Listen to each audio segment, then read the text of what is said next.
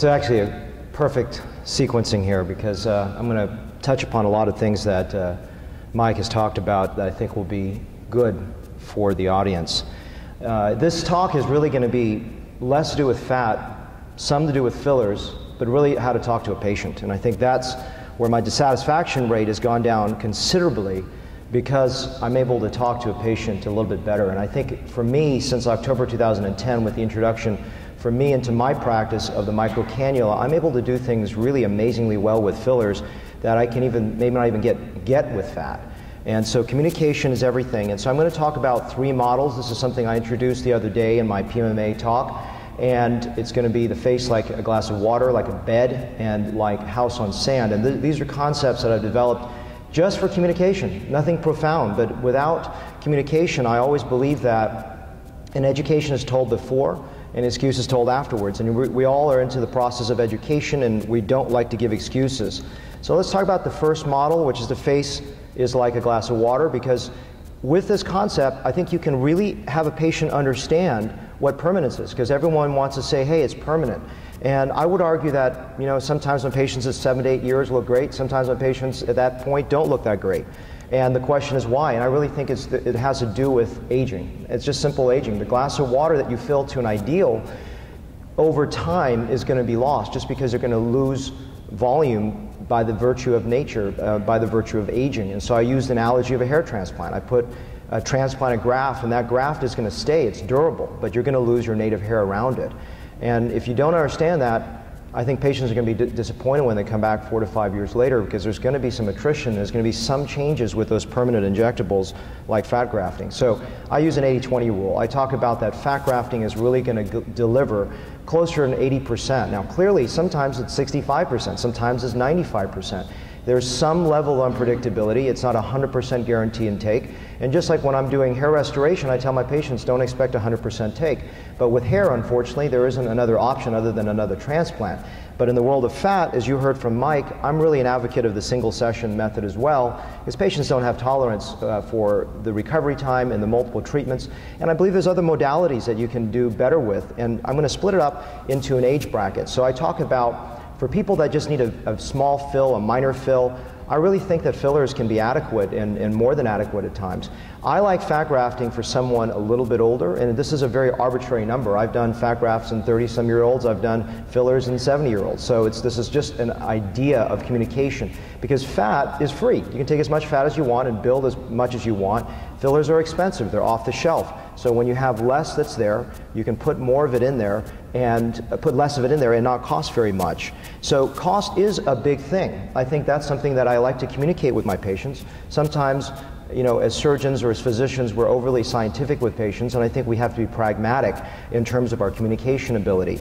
The other thing we don't think about, maybe, is the fact that there is a large recovery with fat, but there's multiple smaller recoveries with fillers. So sometimes a 2 to 3 day recovery with each set of fillers, if you're doing high volume injections times 8, may be worse than one larger 1 week or 10-day recovery with fat. I don't know. Some patients say, no, I can take a weekend off, it's fine. But that's a dialogue that you can have with a patient that I think is important. Just briefly, again, I have no financial affiliations with any of the companies about which I speak, but I prefer these 2 fillers, and I use them in ways for maximal cost-benefit ratio and aesthetic benefit. So I really like artefill around the eyes, PMMA. I know it's something that a lot of people find frightening, but I do 5 to 6 tear troughs a day, literally, under the eyes.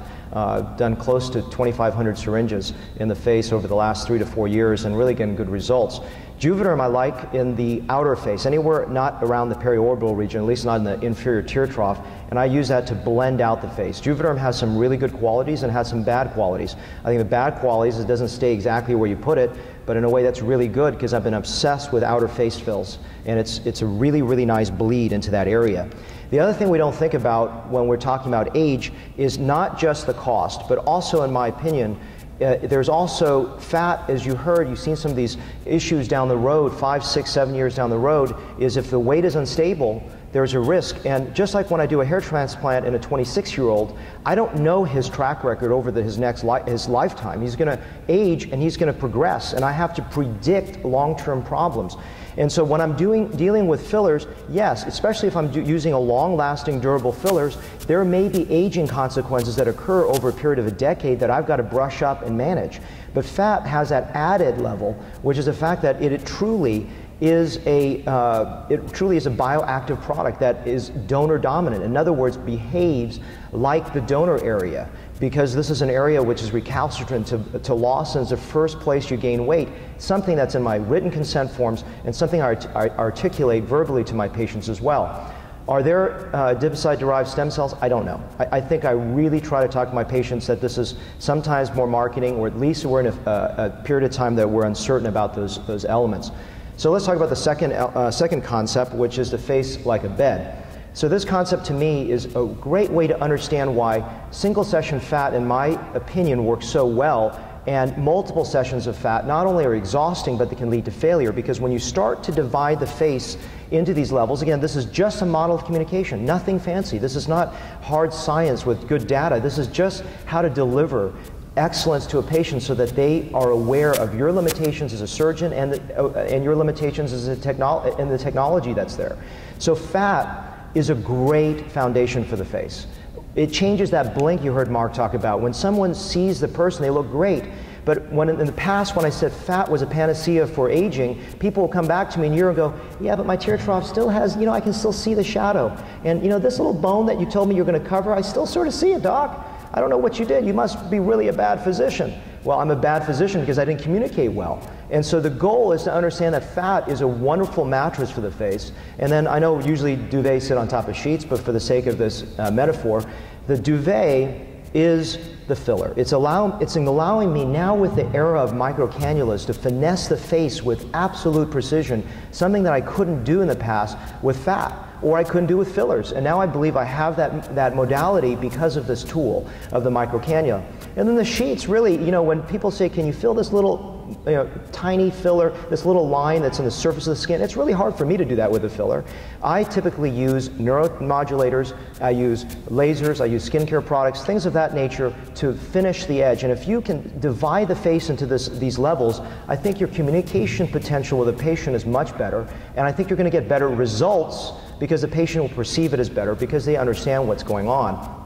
A lot of people say, hey, stick some fillers in there, let me see how it is, and then we'll go to fat.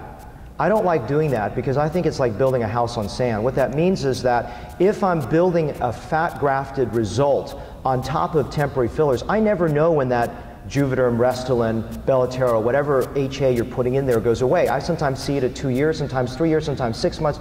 There's this evolution of descent. And when someone pays for a more expensive surgical treatment intervention, I think it's harder because when I do fillers, I don't just put a little bit in the nasolabial groove. I'm going to build out the face with several syringes because I don't think you'll see enough difference. You don't get to blink with one syringe. Now, if they just do 1 or 2 syringes, or they've had a couple syringes, that's not a big deal.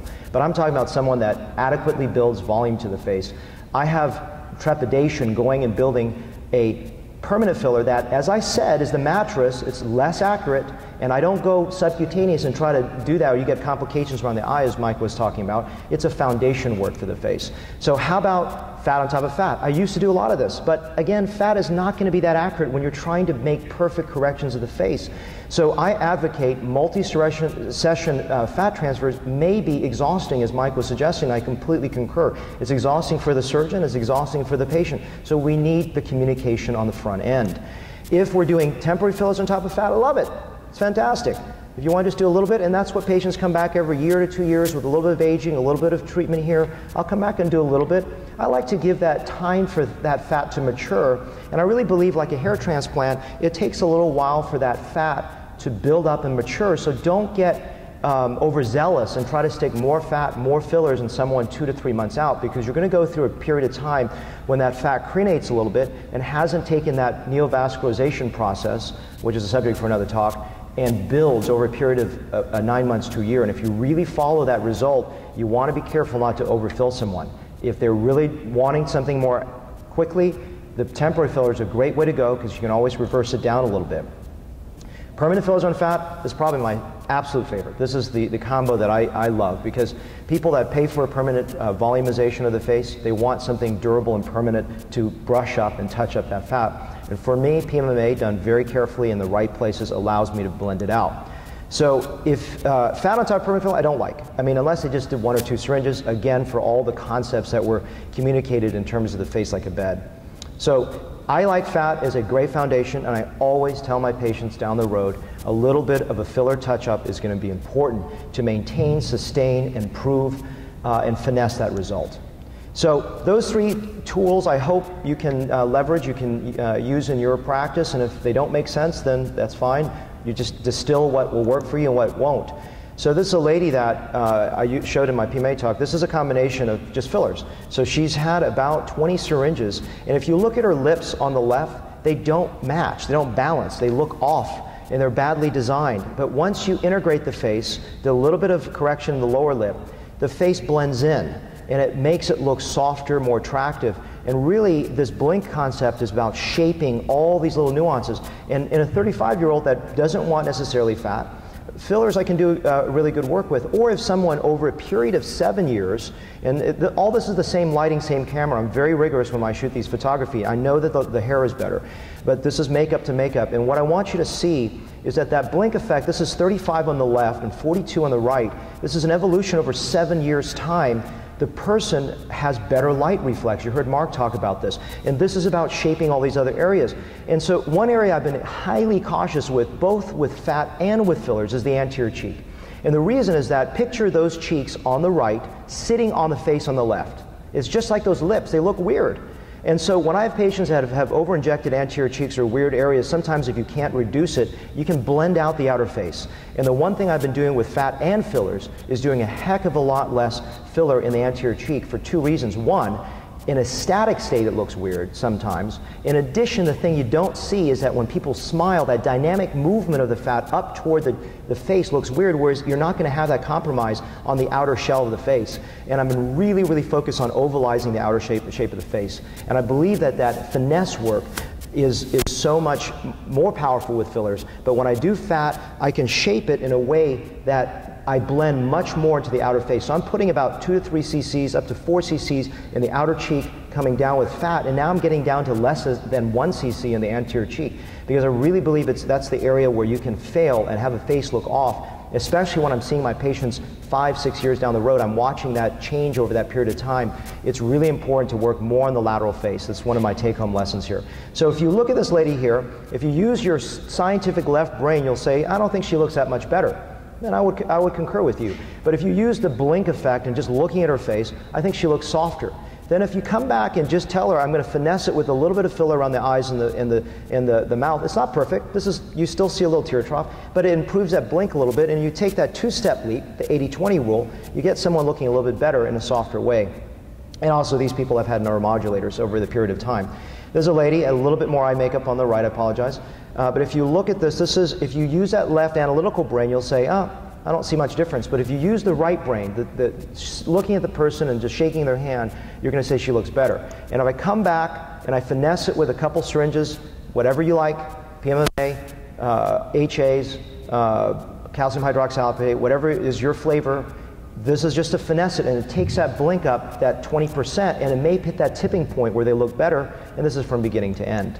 So, a little plug for the book, and I just always want to encourage all of you as an audience member is to think less rigorously scientifically for a moment when you communicate and look at a patient, and use that artistic right brain to achieve excellent results. I would like my 2 panelists for the remaining few minutes here to go. Any questions for any of us, by the way?